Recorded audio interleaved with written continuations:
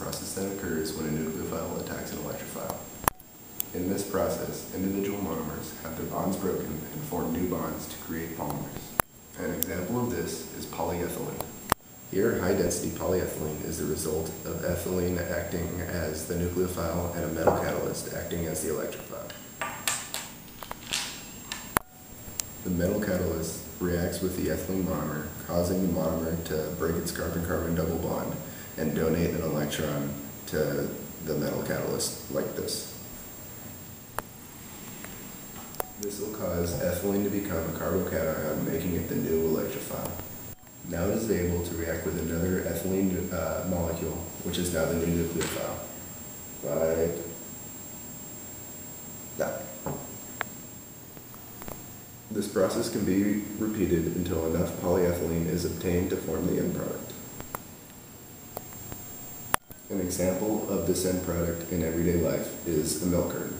Some characteristics of high-density polyethylene are that it is rigid and recyclable, which means it can be reused. The next example of polymerization is polyvinyl chloride.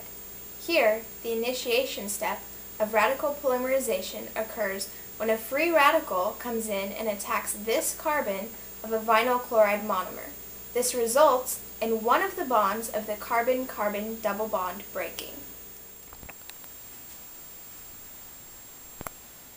One of the electrons from the broken carbon-carbon double bond forms a different bond with the free electron of the radical, while the other electron of the broken carbon-carbon double bond is freed to form the radical center of the other carbon of the original vinyl chloride monomer.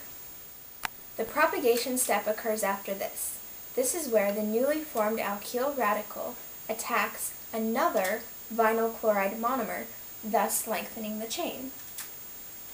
This process can be repeated until the radical encounters another free radical, thus resulting in the termination of the chain reaction.